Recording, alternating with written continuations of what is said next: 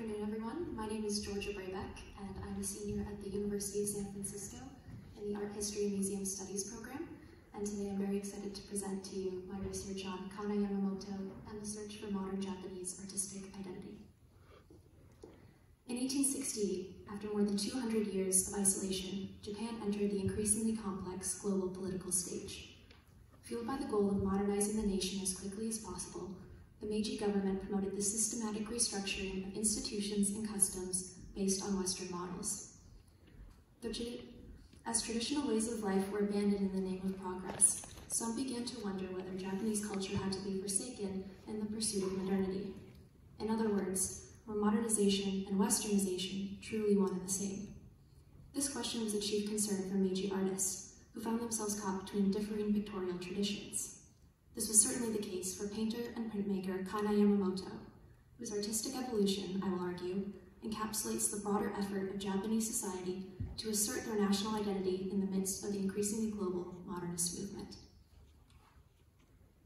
Yamamoto was a pioneer in a genre of Japanese printmaking called sosakuhanga, or the creative print movement. Departing from traditional ukiyo-e printing methods, in which the printmaking process was executed by a series of craftsmen, a sosakuhanga printmaker executed all aspects of production himself. These artists sought to imbue the woodblock printmaking process with Western-inspired ideas such as humanism and individualism by capturing the purest expression of their own creative impulses. Yamamoto's Fisherman is widely considered the inceptive work of this movement, spurring a larger reconsideration of the role of the artist and expressions of individuality. Despite having established himself within Tokyo's printmaking scene, Yamamoto, in the words art historian Helen Merritt, quote, harbored the old Japanese belief that painting is the true and significant mark of an artist, unquote. He set sail for Paris in July of 1912 with aspirations of perfecting his skill in yoga, or Western-style oil painting. He had honed his skills at the Tokyo School of Fine Arts with instruction from artists including one of the leading pioneers in this area, Seiji Kuroda. Yamamoto's painting during this period, exemplified here in his 1905 work Mosquito Net, shows clear evidence of Kuroda's influence. These muted, domestic genre scenes were executed in the standard painterly realist style that was characteristic of Parisian Academy paintings, no doubt introduced to Yamamoto by Kuroda, who had spent time in Paris himself. In all likelihood, Kuroda's stories of his own sojourn inspired his mentee, fueling his romanticized perception of the West and his desire to master academic-style painting. Yamamoto continued to make prints throughout his time in Europe, many of which were produced during his 6-week stay in the French region of Brittany in 1913. Bathers in Brittany is a painterly print that lacks a key block, a characteristic initial layer of traditional Japanese printmaking used to give the composition structure through graphic outlines. The result is a loose, subtle composition in which the bathers almost blend into their surroundings.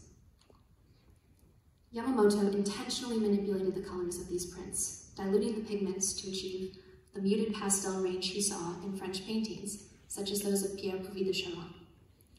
The stylized color palette removes the print from reality, suspending its subjects in a soft, dreamlike moment outside the confines of time. The rural subject matter of this print is also noteworthy. Yamamoto wrote that he felt largely uninspired while in France, particularly while in its major urban centers. Perhaps the isolating nature of living in Paris without the ability to speak French made cityscapes a hindrance to the creative process rather than a source of inspiration. Furthermore, the picturesque landscapes that Yamamoto designed are free of global influence. Bathers in Brittany presents a world that is entirely French. By the time he arrived in France, elements of traditional Japanese art, particularly woodblock printmaking, had been appropriated by European printmakers and integrated into modernist art movements in a phenomenon known as Japanisme. As a result, the painting styles dominating the Parisian art scene did not coincide with that of Yamamoto's studies. In Paris, he was forced to confront a reality in which the purely Western-style painting techniques that he had devoted his career to simply no longer existed, at least in their unaltered state. Rather, the traditional Japanese artistic style that he had essentially renounced was deemed cutting-edge and decidedly modern. Outside of Paris, the French countryside presented Yamamoto with the pure and untouched image of the West that he had most likely hoped to find. Yamamoto's disappointments were exacerbated by the outbreak of the First World War. as museums were closed to the public and travel through Europe was restricted. In 1916, after more than 4 years in France, Yamamoto decided it was time to return to Japan.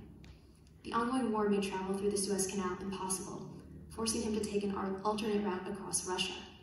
Arriving in Moscow less than a year before the Russian Revolution, Yamamoto was struck by the palpable tension that he encountered there. In one of his correspondences, he wrote that, quote, "The state of peasant life in Russia is quite terrible, and it seems like they might want to consider having a revolution of some kind," unquote.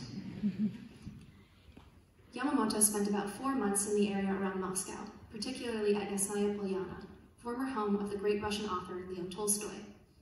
At the estate, which had since been reestablished as a school by Alexander Tolstoy, Yamamoto found inspiration in the ideas of individualism and self-cultivation promoted by Tolstoy and his European contemporaries.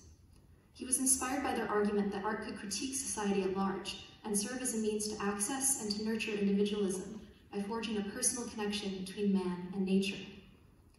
Yamamoto was drawn to the blending of community collectivism and personal creative autonomy in exhibitions of farmers and children's art. These movements were centered on nurturing and promoting the artistic production of children and farmers, empowering them to express their innate creativity. Inspired by these movements and their ability to uplift the people of Russia, Yamamoto later wrote, quote, "While I was staying in Moscow in the summer of 1916, I felt that I had 2 important missions. One was the promotion of children's free painting, and the other was the establishment of farmers' art in Japan," unquote. The woodblock prints that he created depicting Moscow feature bold colors and are a clear departure from the muted tones of his Puvis de Chavannes-inspired prints in Brittany. A street in Moscow features a painterly and expressive version of a traditional key block, outlining the compositional elements and framing the fields of color. His inclusion of a key block is evidence that, for the first time in his European-inspired works, Yamamoto was beginning to experiment with the integration of traditional Japanese printmaking conventions. This sentiment is especially evident in Women of Brittany, the last of Yamamoto's European studies. A woman in traditional Breton dress occupies the majority of the composition, set against a simple and serene background in which the ocean meets the sky at the horizon. If not for the woman's traditional costume, this nondescript background could set the composition almost anywhere. The print features a fully articulated key block that creates the dark outlines of the woman's face and body. The image's clean outlines and relative flatness make it more congruent with the visual language of traditional Japanese woodcuts. However, the framing of the composition and the woman's 3/4 view positioning is characteristic of Western-style portraiture. The print's combination of Japanese and Western pictorial traditions is a truly syncretic approach to modernizing Japanese art. In many ways, Women of Brittany is the culmination of Yamamoto's search for a modern Japanese approach to art production. Retrospectively merging the various stages of his journey, Women of Brittany employs imagery of rural France to convey Russian ideology through Japanese-style printmaking. This Breton woman becomes a stand-in for peasants everywhere, a celebration of the country folk that had inspired Yamamoto's new understanding of modernism. Helen Merritt succinctly describes the development of his artistic rationale, arguing that, quote, "In order to express his strong humanistic feelings, he broke through the network of Western aesthetic values which had tormented him in Europe and, perhaps unconsciously, accepted the 2-dimensional surface," unquote. The great irony is that only after immersing himself in Western visual culture did this great Japanese artist begin to experiment with his native artistic traditions. Only by confronting and deconstructing the Western mystique could Yamamoto find an approach to producing Japanese art that was distinctly modern. The evolution of Yamamoto's approach to printmaking during and immediately after his European sojourn is especially indicative of his artistic development. He originally set out to study yoga, only to realize that academic oil painting did not necessarily embody modernism in the West, as it did in Japan. Electing to instead return to his artistic roots, it was woodblock printmaking that became Yamamoto's primary medium when promoting art education for children and farmers in Japan. As an affordable and reproducible means of creation, it went against the elitist art world that Yamamoto witnessed in Paris. Put simply, printmaking became the art of the people. Perhaps the best evidence that Yamamoto's European sojourn reshaped his artistic practice and rationale is Yawn of an Artist, a book that he wrote and published in 1921 as a means of rethinking his experience abroad and his role as an artist in society. In it, he concludes that Japanese artists need to be proponents of social development, and that the people of Japan should seek to be more open and expressive. Yamamoto's ideological development and search for his artistic voice parallel the greater Japanese effort to define and enact modernization on their own terms.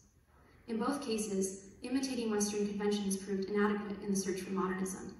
It was only by reflecting on and reincorporating native traditions in a unified, syncretic approach that Yamamoto and early 20th century Japanese nation builders were able to articulate their identity in the modern world. Thank you.